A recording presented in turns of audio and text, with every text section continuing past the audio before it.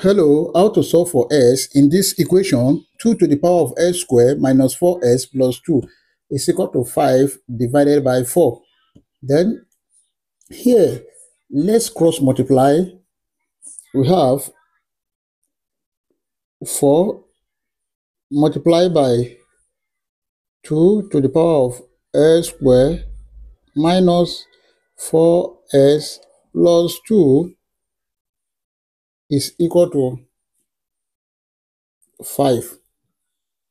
Then 4 can be written as 2 squared multiplied by 2 to the power of s squared minus 4s plus 2 is equal to 5.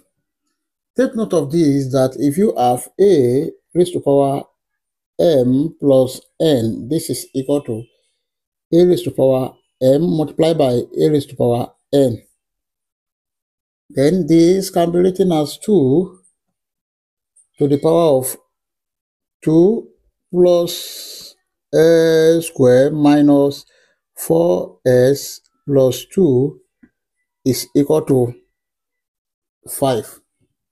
Then this is 2 to the power of s squared minus 4s plus 4 is equal to 5. From here, let's take the log of both sides. Then we have log 2 to the power of s squared minus 4x plus 4 is equal to log 5. Let's make everything on base 2. This is base 2. If you have log a to the power of s base a, this is equal to x.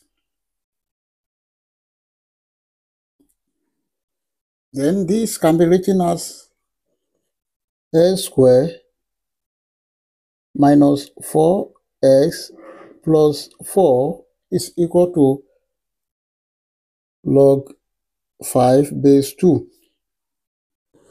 Then this can be written as s squared minus 4 can be written as 2 multiplied by s multiplied by 2 plus this 4 can be written as 2 squared is equal to log 5 base 2. Take note of this, that if you have a squared minus 2ab plus b squared, this is equal to a minus b all square. Then from here, a is equal to s, b is equal to 2. Then if you compare this with this, therefore we have s minus 2 all square is equal to log 5 base 2. Now let's take the square root of both sides. Square root of s minus 2 all square is equal to plus or minus square root of log 5 base 2. This will cancel this. And we have x minus 2 is equal to plus or minus square root of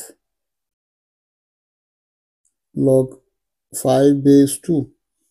Then we are looking for the value of x. S will be equal to 2 plus or minus square root of log 5 base 2. And this is the final answer. I hope you enjoyed the video. Please don't forget to like, share, comment, and subscribe to my channel. Thank you. Bye-bye.